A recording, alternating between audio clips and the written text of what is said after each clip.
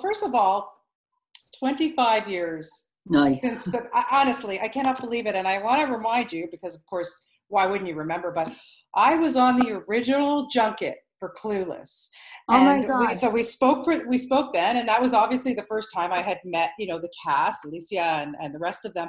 And I remember watching that film. So, and it was one that has really stood out for me so clearly, because I knew that when I was watching it, it really was something special. How did you feel, at that moment when you had finally kind of released it to the world and it was getting the praise and everything that it was getting? Well, it's very weird to me because, I had done some other films and, sometimes, you have flops or people are really insulting in the press, even if something does well or they ignore it.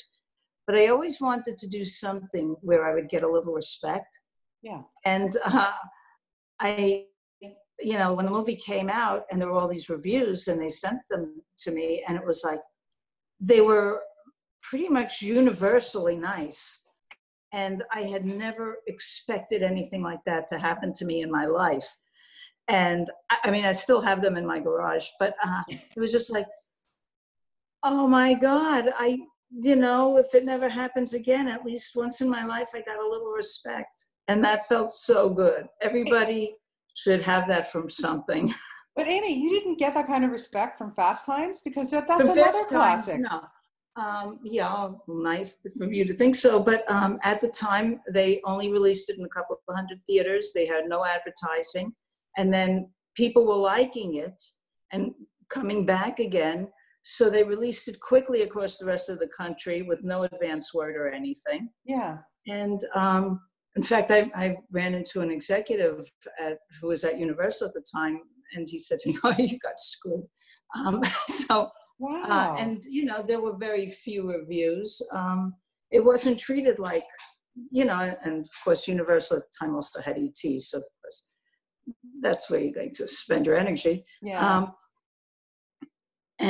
No, I mean, years later, people, oh, you know what? That wasn't a bad movie. It's like, well, thanks very much. Huh. That didn't help me get my next thing, So, but I'm glad it's there. I'm glad that those actors were so wonderful and that it did everything it did for Sean Penn. Yeah. And, I don't know. I loved it. I mean, it's a classic as far as I'm concerned. But with Clueless, why do you think that we all just connected with Cher and her friends and the story, and it's so timeless, as I just said, because it's a movie that you could show to generation and it still holds up. Oh, thank you.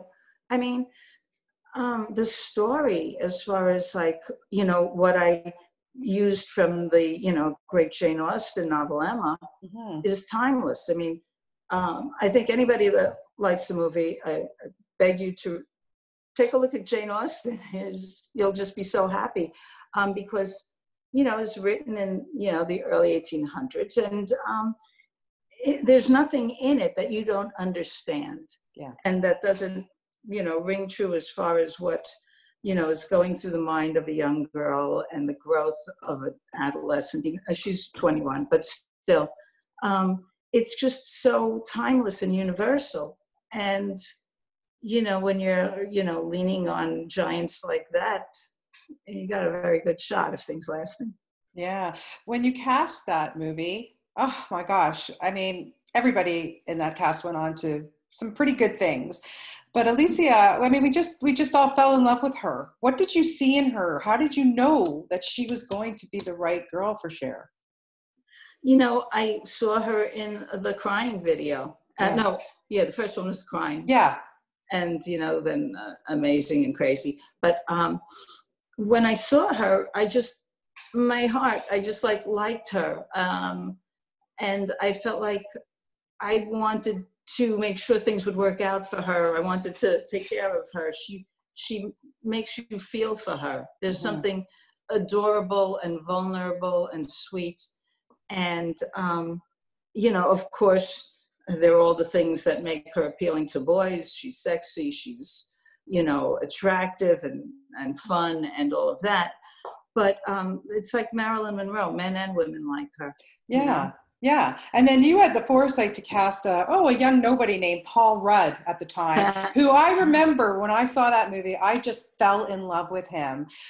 Something about him, I just, and to this day, he hasn't aged one day. Like, honestly, that guy, I don't know what his what potion is, but another mensch, and what a great guy he was in that film too. Oh, he's, I really, really wanted somebody that girls would fall in love with, but not your typical young studly. It had to come from his mind. And you can't fake that. When you see people walking around a clipboard and saying they're a scientist, and or putting on glasses and acting like they're smart. He has a great mind, and it comes through, and he makes it sexy. Yeah, absolutely.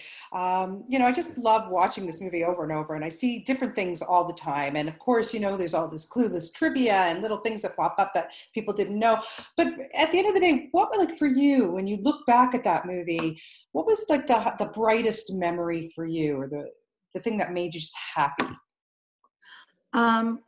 When I would see, like, I'd be walking around, you walking from the trailers or the studio or whatever, and you'd see where your set was, and you'd see the people and, the things that you had sort of brought to it, and go, I'm going to that set now with those guys. And I'd just be like, and that's all I want to do. That's where I want to stay. That's where I want to live.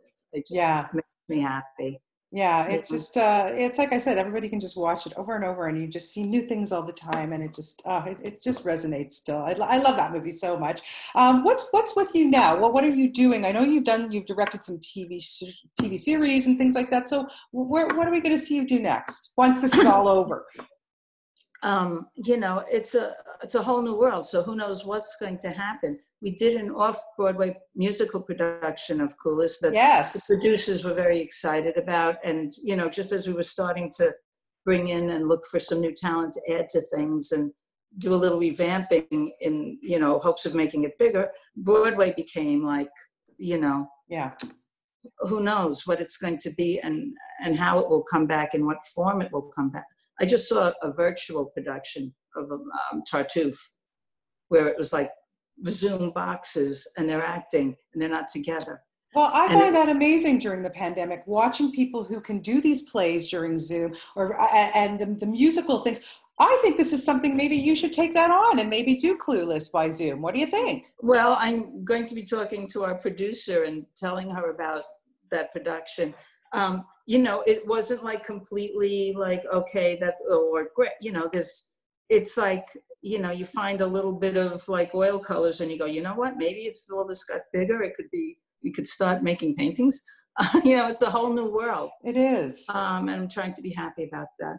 Yeah. Well, listen, thank you so much for everything that you've given us. I know you brought a lot of laughter to my life and to my family's life. That is for sure. And I just want to say, like, when I did that, and the publicity department of Paramount was so wonderful and inspired and had so many ideas. And it was just like, I had never experienced that from other studios. I mean, you guys were like on the ball. I mean, it was like, wow. Well, as they should be. I mean, and I still say Fast Times at Ridgemont High. I tell you, I can quote almost every line from that movie. It was a classic. I don't care what anybody says. So thank you for all the laughs. And what a pleasure for me to talk to you today. And pleasure to talk to you. Yeah, best of luck with your grandchild and everything. That's so wonderful, Amy. Thank you. Amazing. Take care. Have a great day. Thanks, you too. Okay, Bye. bye.